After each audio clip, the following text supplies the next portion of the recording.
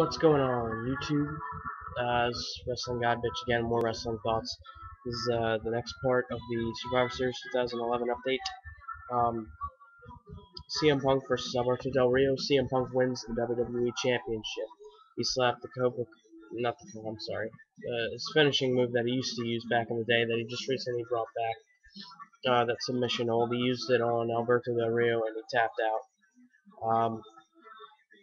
CM Punk ran around. It was actually a really good match. CM Punk ran around afterwards and celebrated with the crowd, which means my two friends that are at Survivor Series right now got to celebrate with him.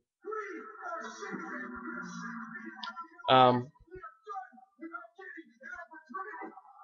and pretty much that was it. Oh, and you guys are going to be shocked. They are coming out with yet another Stone Cold Steve Austin DVD about his life. Again, what's this, the 17th one? It doesn't matter, whatever. Well,